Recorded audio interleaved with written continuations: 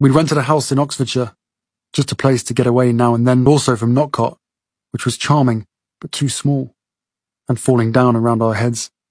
It got so bad that one day I had to phone Granny. I told her we needed a new place to live, with 2 rambunctious dogs and a baby on the way. Granny gave it a think, and we chatted again days later.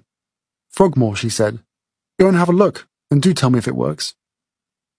We went that day, and Granny was right. The house spoke to us both. Charming, full of potential. I rang Granny and said Frogmore Cottage would be a dream come true.